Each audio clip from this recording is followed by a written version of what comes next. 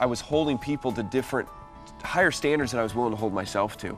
And also, kind of rating sin, going, well, they do these big, great big sins, and then for me, I just had, some little things I was dealing with. And I read this passage, and it says, you therefore have no excuse who pass judgment on someone else, for whatever point you judge the other, you are condemning yourself because you in fact do the same things. What I find in most people is we know that we're sinful. What we don't know is how do we get out of it? Really what grace is that Jesus' death and resurrection was for us. It's the way in which we can come to God. In the past, what religion teaches us is that we have to crawl and beg and plead and beat our backs in order to come near to God.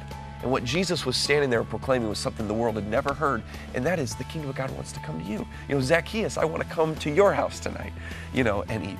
And I just think that all throughout Scripture, we've been taught through religion to read it through kind of this lens, and really, it's God's goodness that we're missing. He's a good God.